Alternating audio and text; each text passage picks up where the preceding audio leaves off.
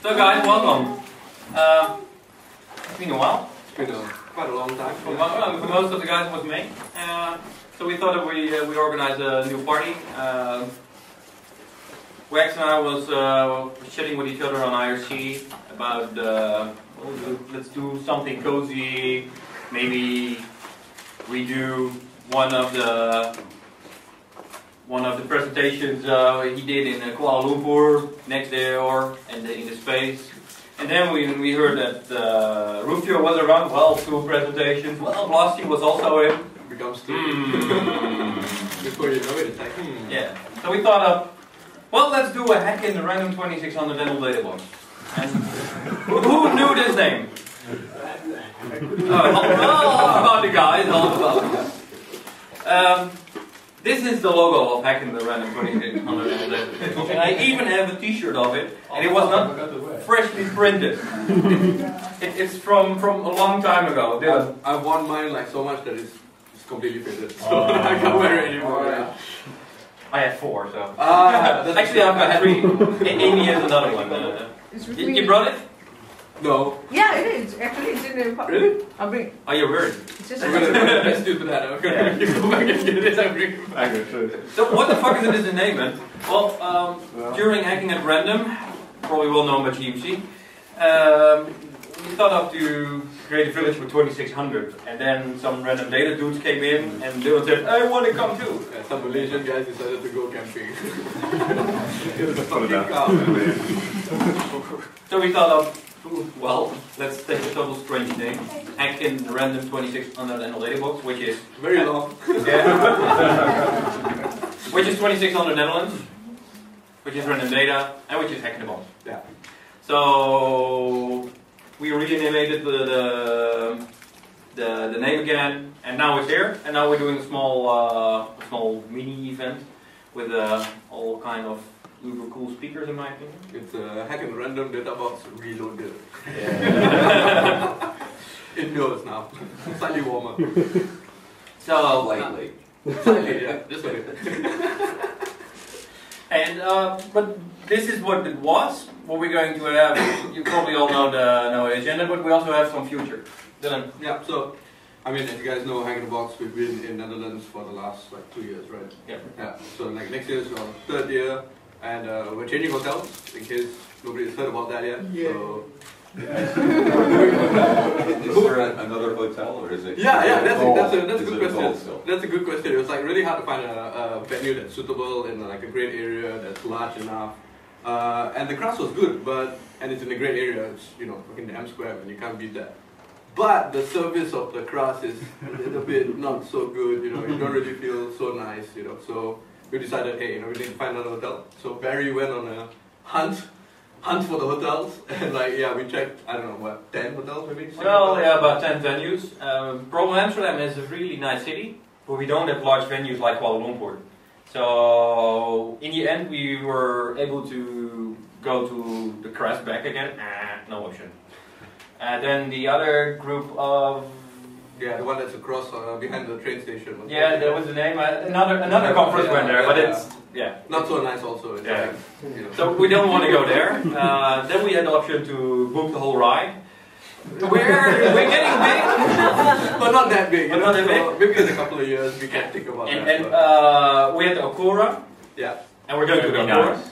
And the last option was the Burst from Berlage, which is very nice. But I think it takes another 3-4 years before you have enough people to book the Burst from Berlage. Slowly. We'll get there. Step by step. The good thing about Okura is it's an Asian hotel. It's Japanese. Japanese food. Yeah. And we already checked out the food. It was... The hotel is top. I mean, it's got Very good beef. Yeah, really good beef. It's got 2 Michelin star restaurants, one with 2 stars, one with 1 star. So it's really one class above the crust even, if that's even possible, because the crust is like a really nice place. But it doesn't feel too poshy. Yeah, also, yeah. It's got, and the layout is slightly different from how it is at the crust where we had the Winter Garden. It's more of an open layout, which is very similar to how we have in Malaysia, which is great because we want to have more community hackerspaces, but also with interspersed with the commercial side, so that's really what Hack in the Box is about. We bring government, we bring commercial, we bring the hackerspaces, and we bring the underground into one community, one venue. So the Okura is great for that. It's got a nice open layout, and I think it's gonna be a good show. We've got like Bruce Schneider's coming out to keynote, so that should be quite nice. Yeah, and we've got Andy Ellis, CSO from Akamai, delivering the other keynote. The CFP will open on the 1st, and there's a whole new website design as well. We think it's quite nice, so yeah, it's good. We're working on that, and so it's kind of a number of cool things coming up for Amsterdam specifically.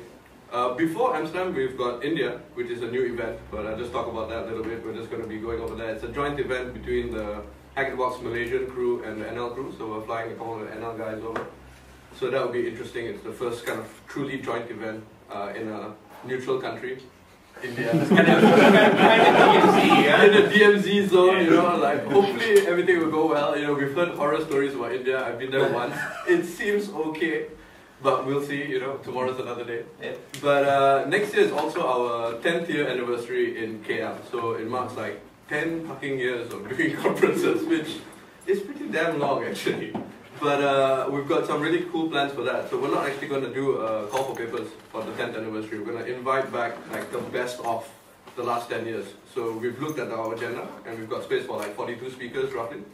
So we're bringing back like Pirate Bay. We're bringing back most likely Bruce Schneider as well. But the best of from the last 10 years. So like think of like our keynotes as well as really cool speakers like Stefan Esser and the Grok, crowd favorites like Salman Shah, the traveling hacksmith. So it's just like the best of content that we can possibly find in 1-2 days of awesomeness. 42 speakers. So that's pretty much the plans that we have for next year. Yeah, this is all only Hack in the Box plan. Talking about hacking the random 2600 and all the Yeah, we've got community shit. If there's not enough things to do already, bullshit in between, we've got like a few months here and there. Well, we came up with the idea to do some more organization around the community in the Netherlands. Once in a year we're doing the conference and so on, and we invite nice people, and most of you they have seen the conference. But we don't want to do more things. So mini events like this, we're probably going to do it more often. If it's to me, Wax, if it's to you. Yeah. Yeah. Okay. This is not the only one. We were thinking about doing Hack on the Beach. Oh yeah. Beach time. Which island? Probably not in Malaysia. Yeah. We're thinking about doing Hack in the Bar. Yeah, we're going to be doing Hack in the Bar. Yeah, at the NTV Meta Space. So many things are coming up. Yeah, lots of cool stuff. It's like the whole point anyway of Hack in the Box is to build up the community and have that exchange. So it's great to have the conferences as the big thing, but in between it's also nice to have these kind of smaller get-togethers and chillax. Talking about together. Talk about the agenda for today. Have you all seen the agenda? Hopefully you guys have. It's been online for a while. Those who are talking now are Lead Dog and Fish. Yeah, just in case you guys didn't know. After this, Rufio is going to talk about his packets in the door. Some massive pulling of some Malaysian telco. Yeah. 3-letter name telco. I guess we can say the name here, but we'll let him tell a good story about that. During the conference in Kuala Lumpur, I was presenting next door, and I was only hearing. I'm not there. So, afterwards, Dr. Wax is going to tell something about reverse engineering debugging. It used to be RFID, but he changed his mind.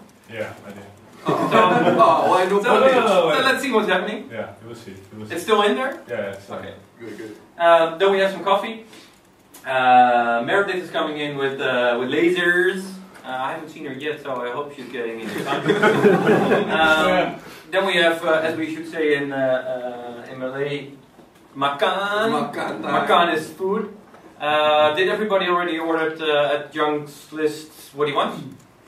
So we have 1 hour break then. Afterwards we go for a bag of tricks by Blasi. It was on the list like bags with tricks, so I thought he was coming in like just a small trick. Just one bag. And magic tricks. And then to close the evening, we got Hendrik Schultz talking about air travel hacking. And I'm very curious about it because I didn't have time to see it in Kuala Lumpur. So it is a very nice replay. So, and then we close down and we go for some movies. And Hendrik brought a bag of movies. Yep. Ah, nice. Go to PA, You brought the dwarf stuff this time, right? Hey, to close our shitty talks, because we're only talking about commercial things. Some final commercial things. This event wasn't possible here with three groups. Random Data sponsored some stuff. ITQ is paying our dinner, and the booze is paid by Hectorbox. So.